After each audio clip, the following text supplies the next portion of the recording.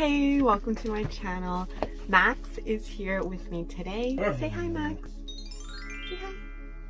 My previous video in my puppy training series was about crate training, your puppy's first night, and creating a private space for your puppy. This video is going to be a continuation of your puppy's first night and crate training your puppy at night and throughout the night.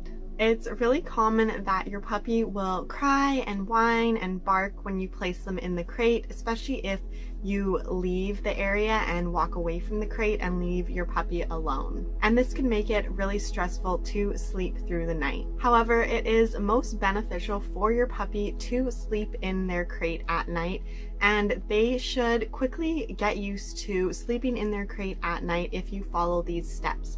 In my previous video that I already mentioned, I spoke about why crate training is so important, and crate training is especially important at night so that your puppy stays in a safe area, doesn't have free roam of the room or your house, and can't get into trouble. And also, crate training and sleeping in their crate at night really speeds up the potty training process, so your puppy learns to hold their bladder and to pee in appropriate areas like outside a lot quicker than if they aren't crate trained throughout the night. The first thing that you're going to want to do is make sure that your puppy is tired before you put them to bed. To do this, you need to make sure that your puppy is getting a lot of playtime and a lot of exercise and a lot of mental stimulation throughout the day, especially in the evening and before bedtime. You don't want them to nap throughout the evening or nap close to the time that you will be putting them to bed.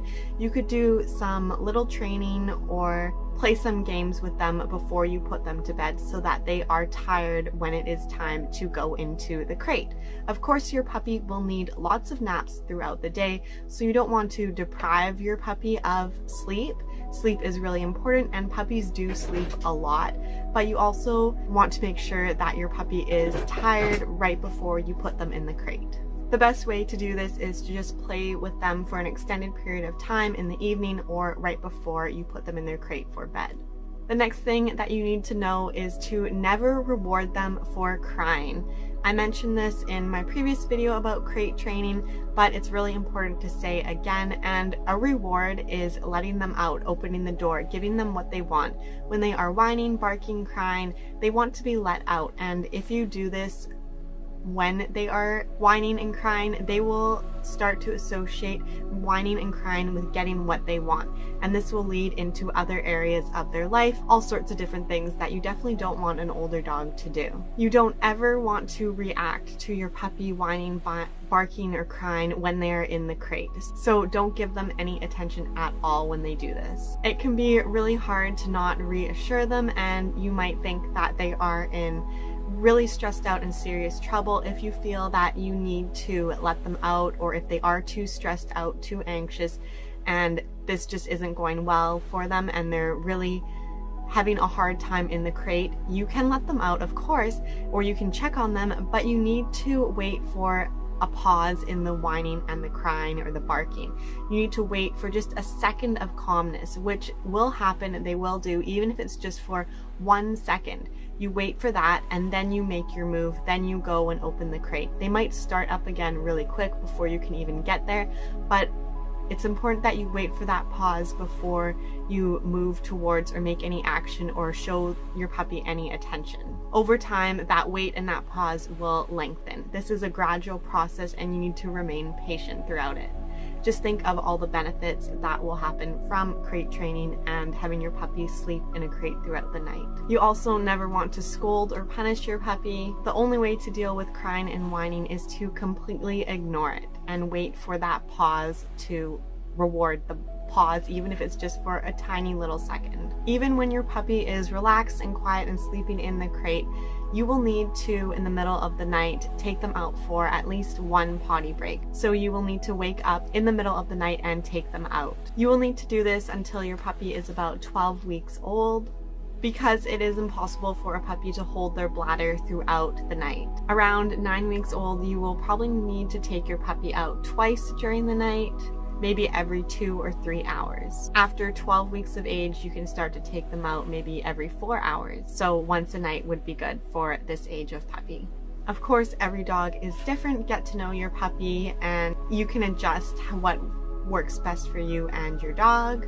When you do wake them up or take them out for this potty break, you need to make sure that your puppy knows that this isn't a time for playing, this isn't a time for cuddles or attention, this is strictly business. You want to take them out as quickly and calmly and effortlessly as possible and go right back to bed. You want it to be short and quick. You don't want to talk to your puppy at all. You don't want to give them any sort of attention. They most likely will be really playful when you wake them up. Just ignore that, get them to do their business, and take them in and put them back in their crate. They will soon learn that these potty breaks at night are only for going to the bathroom and nothing else. Also, make sure that your puppy has gone to the washroom before you put them to bed, and don't feed them too close to bedtime. Make sure that they have a few hours before bed after eating. For the first few nights, you will want to keep the crate right beside your bed, in a place where your puppy can maybe hear you, smell you, maybe even see you. This will help them feel a lot more comfortable than just being put in a crate in another room away from you. After your puppy is more comfortable in the crate and doesn't whine or bark and appears stressed with the crate, you can move it to another location. During the day, you should also be working on making the crate a really fun place to be, a place that your puppy enjoys going to, by maybe feeding them in the crate or giving them treats to go in the crate and leaving the crate door open and off so they can go in and out as they please. For some dogs, sleeping in a crate doesn't work. With the door closed, you may want to have them able to access the crate and have an X pen or a play pen or some sort of smaller enclosed area that has pee pads and take out all toys that they can access, so they can go in the crate if they wish, or they can come out and sleep beside it, but they're still in a very enclosed area, a very small area, so they don't have free run of the house. Over time, if you want them to sleep in the crate, they will probably naturally just go inside the crate themselves.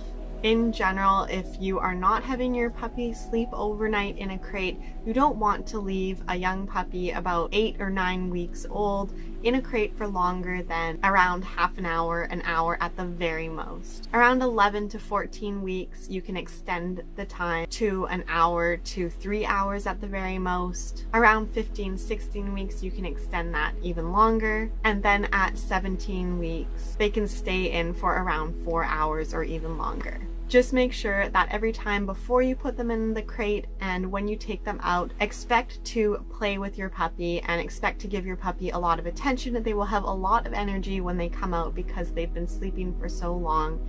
And before you put them in, you really want to tire them out so that they look forward to this rest and this sleep.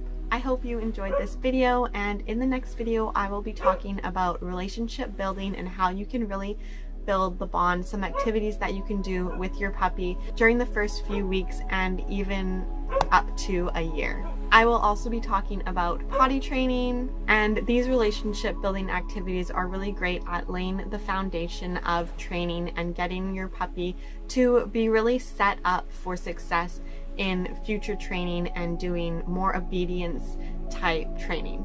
I'll see you in the next video. Bye.